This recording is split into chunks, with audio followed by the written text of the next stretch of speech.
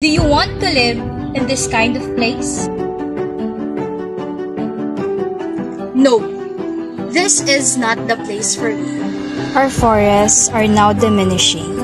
Flood, drought, heat waves, and other natural disasters are happening.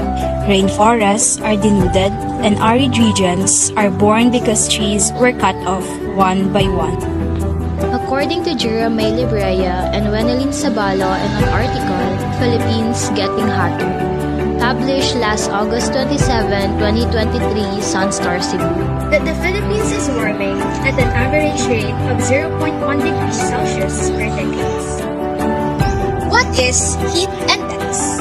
According to weather experts, it is an apparent temperature or what temperature feels like to the human body. According to Kiblat of Pag-asa, a heat index that reaches 43 degrees Celsius falls under danger category.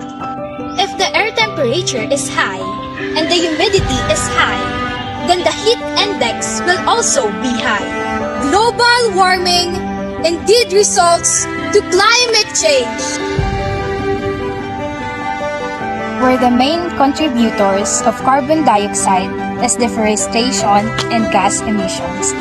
With the great leadership from our municipality of Puzurubio, an ordinance number 04021714, an ordinance declaring 3rd Friday of June as an Arbor Day and Tree Planting Day, where different sectors of the municipality is encouraged to participate in the specified areas where reforestation and preservation is needed. All we need to do is to begin the legacy we are!